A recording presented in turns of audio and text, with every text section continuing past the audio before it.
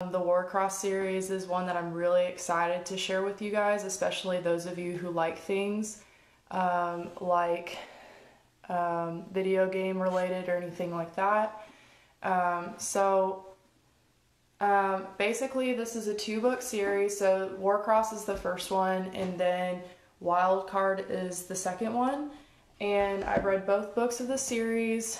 They're shorter than the other ones that I've showed you. They're 300 something pages, and really like there's some mixed media in here. So like some of the pages will have like this, where you have like text message conversation and stuff on it. So really even 300 pages is not a lot, considering like how big the text is and stuff like that. So if you like shorter books, if you like books that have to do with like technology, like a futuristic society, on my stories I put like if you liked Ready Player One, I would like liken it to Ready Player One as well. In the reviews of these books, one of the reviews says Hunger Games meets Minecraft. So like if you like Minecraft, they say like this is a good book for you. So I've had a lot of students, especially some of my male students, really like this series because of like the video game aspect, but really it's a book for everybody.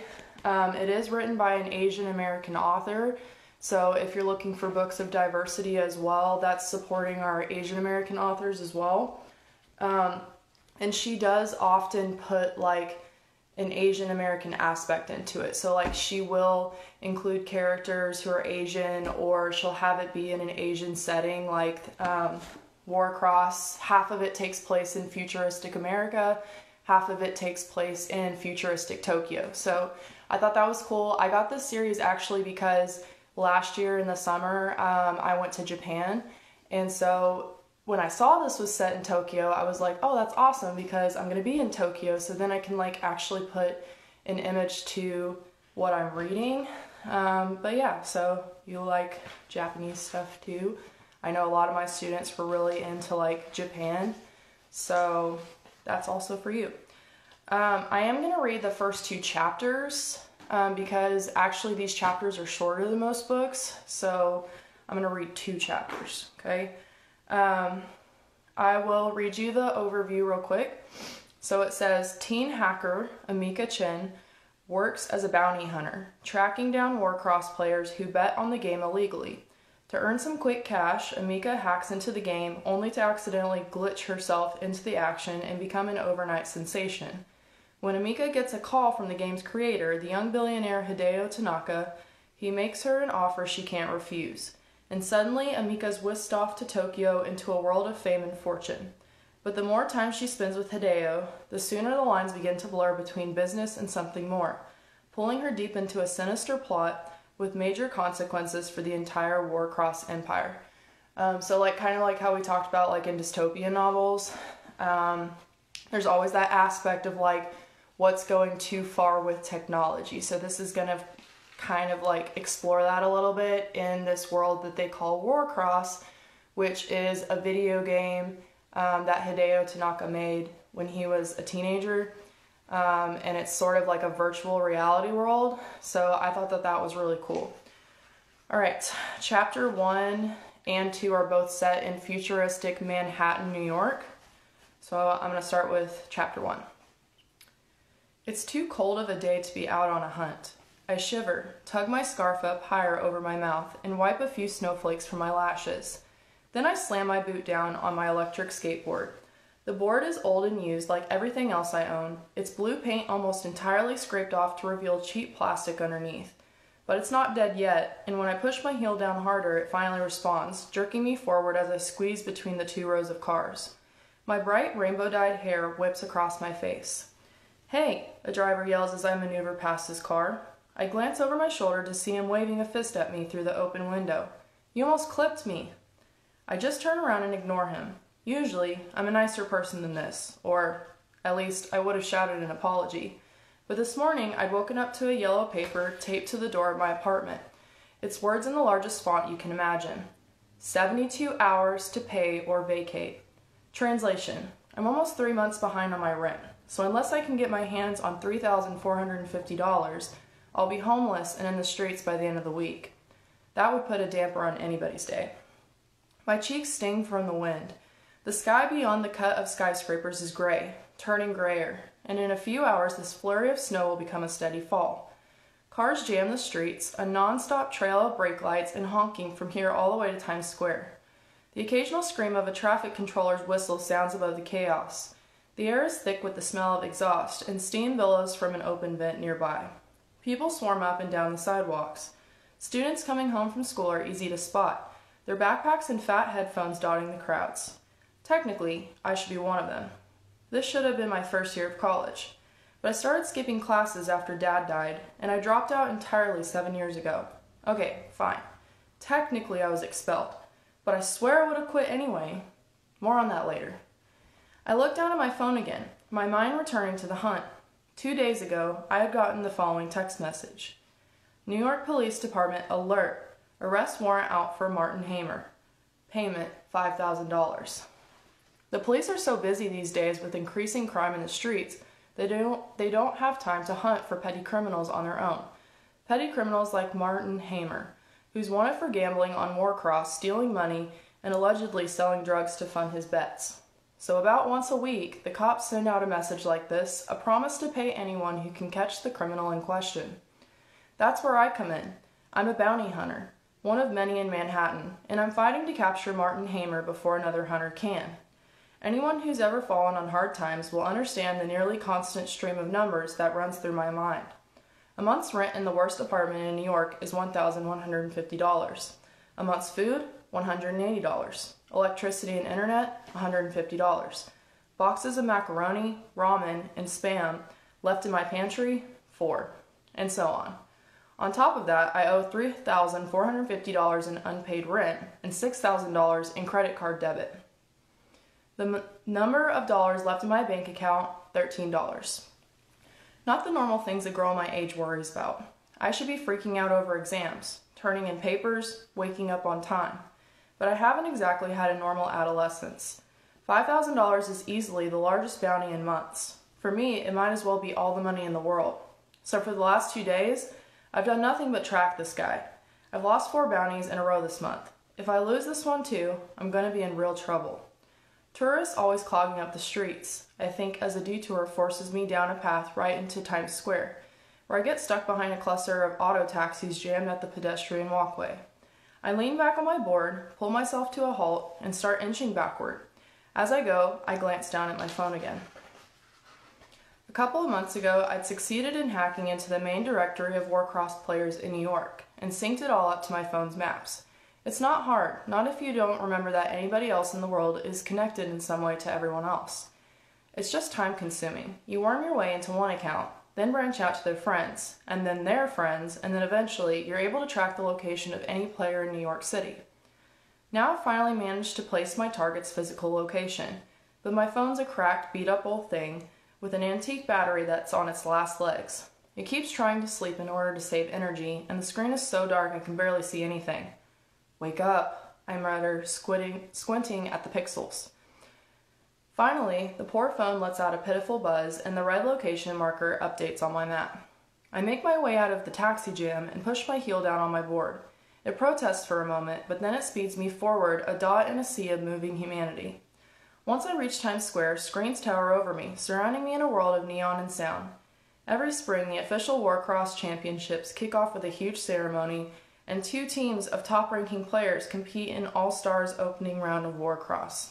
This year's opening ceremony happens tonight in Tokyo, so all the screens are Warcross related today, showing a frenzied rotation of famous players, commercials, and footage of last year's highlights. Frankie Dina's latest craziest music video plays on one side of the building. She's dressed like her Warcross avatar, in a limited edition suit and webbed glitter cape, and dancing with a bunch of businessmen in bright pink suits. Underneath the screen, a group of excited tourists stop to pose for photos with some guy dressed in fake Warcross gear. Another screen features 5 of the superstar players competing in tonight's opening ceremony: Asher King, Keno Park, Jenna McNeil, Max Martin, Penn Wachowski. I crane my neck to admire them. Each one of them is dressed from head to toe in the hottest fashion of the season. They smile down at me, their mouths big enough to swallow the city, and as I look on, they all hold up cans of soda, declaring Coca-Cola their drink of choice during game season. A marquee of text scrolls below them. Top Warcross players arrive in Tokyo, poised for world domination. Then I'm through the intersection and cut onto a smaller road. My target's little red dot on my phone shifts again. It looks like he's turned onto 38th Street. I squeeze my way through another few blocks of traffic before I finally arrive, pulling over to the curb beside a newsstand. My breath fogs in the icy air. "Caught you," I whisper, allowing myself a smile as I think of the $5,000 bounty. I hop off my electric skateboard, pull out its straps, and swing it over my shoulder so that it bumps against my backpack. It's still warm from the use, the heat of it seeping through my hoodie, and I arch my back to savor it. Alright, and then I'm going to skip a little bit in the chapter to kind of like introduce you to the person who's the inventor of Warcross. Hideo Tanaka turns 21, inside the private life of the Warcross creator. My heart skips a familiar beat to my idol's name. Too bad there's no time to stop and flip through the magazine. Maybe later. I reluctantly turn away, adjust my backpack, and board higher on my shoulders, and pull up my hood to cover my head. The glass windows I pass reflect a distorted version of myself. Face elongated, dark jeans stretched too long, black gloves, beat-up boots, faded red scarf wrapped around my black hoodie. My rainbow-colored hair spills from underneath my hood. I try to imagine this reflected girl printed on the cover of a magazine. Don't be stupid, I think. I push the ridiculous thought away as I head towards the cafe's entrance, shifting my thoughts instead to the running checklist of the tools of my backpack. Alright, so that's what I'm going to give you of chapter 1. And then I'm going to read you a little bit of chapter 2 as well towards the end, because this will give you like a good intro into the book itself. So this is the end of chapter 2 after she's lost her bounty. So she's not going to get that $5,000. Got stolen by somebody else.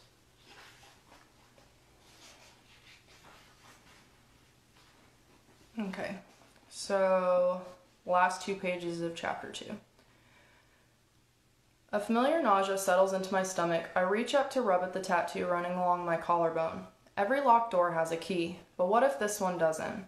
What if I can't get out of this? There's no way I'll be able to get my hands on enough money in time. I'm out of options. I fight off the panic, trying to keep my mind from spiraling downwards, and force myself to even my breathing. My eyes wander away from the TV and toward the window.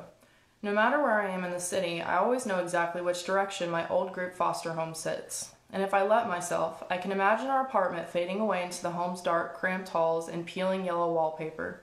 I can see the bigger kids chasing me down the corridor and hitting me until I bleed. I can remember the bites from bed bugs. I can feel the sting on my face from Mrs. Devitt slapping me. I can hear myself crying quietly in my bunk as I imagine my father rescuing me from that place. I can feel the wire of the chain-link fences against my fingers as I climbed over them and ran away. Think. You can solve this. A little voice in my head flares up stubborn. This will not be your life. You are not destined to stay here forever. You are not your father. On the TV, the lights in the Tokyo Dome finally dim. The cheering rises to a deafening roar. And that wraps up our pregame coverage of tonight's Warcross opening ceremony, one analyst claims, his voice hoarse. He and the others hold up the V for Victory signs with their hands. For those of you watching from home, time to put on your glasses and join us in the event of the year. Kira has already popped on her virtual reality glasses. I head to the fold-out table where my own glasses lie. Some people say that Warcross is just a stupid game. Others say it's a revolution. But for me and millions of others, it's the only foolproof way to forget our troubles. I lost my bounty. My landlord is going to come screaming again for his money tomorrow. I'm going to drag myself to my waitressing job, and I'm going to be homeless in a couple of days, with nowhere to go. But tonight, I can join in with everyone else, put on my glasses, and watch the magic happen. So like I said, that's the first 2 chapters of what I gave you for Warcross, which those chapters are a lot shorter. I skipped a little bit of chapter 2, but really they're like, I would say like 5 pages long, 5 to 10 pages long each per chapter, kind of like just averaging it out. So it's a pretty like fast-paced book. It's easy to go through quickly. So those of you guys who like shorter books, like it will be a little bit faster paced going through. There's a lot of adventure in this. She has like a total turn of events from, she's currently, like what I read you, she's currently really poor. She grew up in a, like with her dad dying at a young age, and then she kind of like turns her life around once she meets Hideo. So I think you guys, if you like video game related stuff, like I said, they liken this to like Minecraft meets Hunger Games. It's like Ready Player One, stuff like that. So I think you guys would really, really like this book if you like those kinds of things. But also it's just kind of for everybody. Like, there's something that everybody can connect to in this. There's like, obviously like romance, like there's going to be a mix of stuff in here. So that series was called Warcross by Marie Lu. I did want to give you other series that she's also written too, because I'll probably, the Legend series, which is this one, is really, really popular too. It was like one of her first most popular series, and that is a trilogy, so it has 3 books. And then she's also got this series, which is called The Young Elites, and that's also a trilogy. So they're all different. Legend is more like it's still futuristic, but it's more like dystopian in nature. So like that's a book I usually offer during like my dystopian unit. The Young Elites is more like kind of like adventure-y and like warrior-ish. So not all of her books are the same, not all of the series are the same, but she's got like so many bestseller books that really anything you read by Marie Lu is bound to be a fantastic book. So I did want to recommend that author to you guys, and specifically this series, because it's different than some of the other books that I've showed you already. I am going to put the link up here once again to her Instagram page so that you guys can go check out her specifically as an author and more stuff about her. I don't know if, I think Legend is supposed to become a movie eventually, I'm not quite sure, but I could see like easily any of these books becoming movies. So once again, if you guys have any suggestions for me on any other books, this is going to be my last one for this week. Next week, I'm trying to stick to like the Tuesday, Thursday thing, but really it's just going to be like twice a week. So the next one I'll be back on next week will probably be either Tuesday or Wednesday, and I'll let you guys know as usual, like ahead of time on my Instagram. But make sure that you share this, and that hopefully if you liked one of the books that I suggested, like please let me know like that, hey, you suggested this book, I read it and I really loved it, because I like to know like the feedback of what you guys liked and didn't like, or suggestions that you have for the future. Alright, so that's it for me today. Hope you guys have a wonderful weekend, and I'll see you guys back here next week.